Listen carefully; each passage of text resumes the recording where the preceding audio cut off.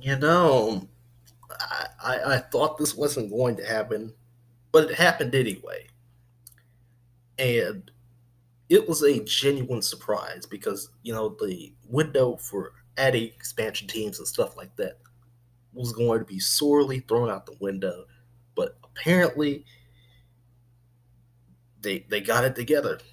And there's going to be another indoor slash arena football team in Texas, in Frisco, the same place where the Texas Revolution died this year.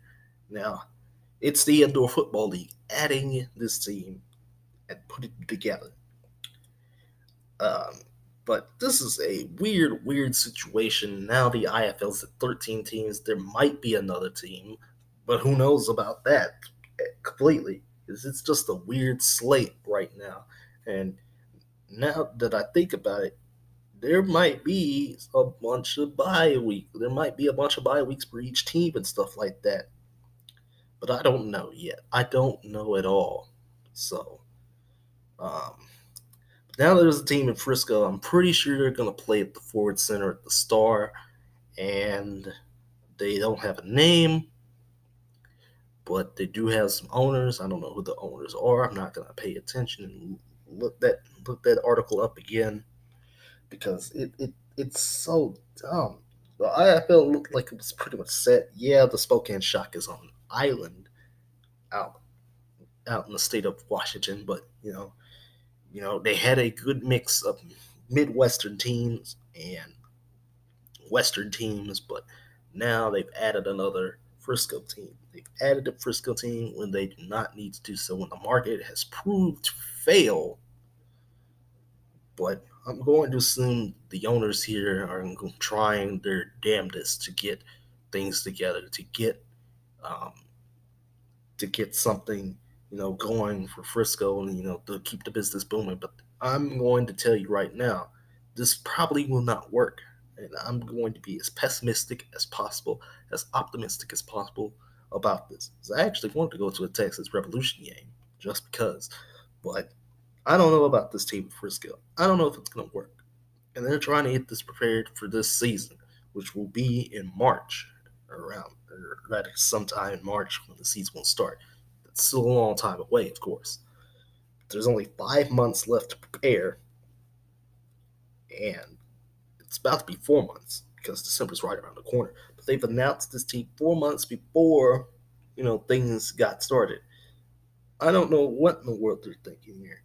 This is a dumb decision, and it might come back to bite the IFL in the ass. So we'll see if this Frisco team works out, but I doubt it. There's way too much saturation of sports here in Dallas. And, you got the Wings out here. You got FC Dallas out here. Nobody cares about the Wings. Nobody really cares about FC Dallas either. The Stars are out here. The Rangers are out here. Um, of course, college football is king, and the NFL is king. So the Horns and the Cowboys and all that good stuff. And the Mavs are looking pretty good right now. So I don't know where in the world, what kind of anomaly got this Frisco team out here, but it's here to stay right now. So yeah, that's gonna do it. Um, I didn't have a lot to say on this topic, and I don't know if I'm gonna keep on talking about it because there could be another IFL team that circulates very soon. We don't know yet. Um, Try and get to the 14, but really they should have just stayed at 12 and got the schedule out at the end of November. But it is what it is. You can't please the egos of indoor football owners, because once the fire is striking, they will continue to hammer away at something that they don't need to hammer away at.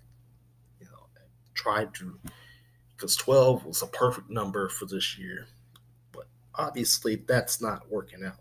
Now it's 13, so I don't know yet. Yeah, that's gonna do it for today. That'll actually be the last video for today. So y'all take care. We'll see y'all tomorrow.